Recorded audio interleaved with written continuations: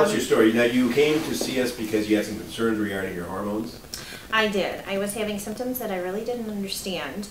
I didn't understand what was happening to me, so I decided to come on in. What kind of symptoms were you having? You know, I was having hot flashes. I was feeling sluggish, a little bit of memory loss, weight issues. Okay, that's very common. And then we did some testing on you?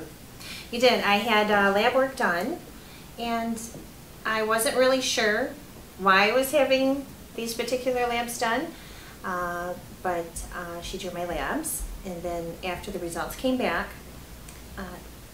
she explained to me what was going on with my lab work. And then we decided on a plan to help treat me, and it worked. And how are you feeling now? Really good. Yeah. Fabulous. Thank you very much.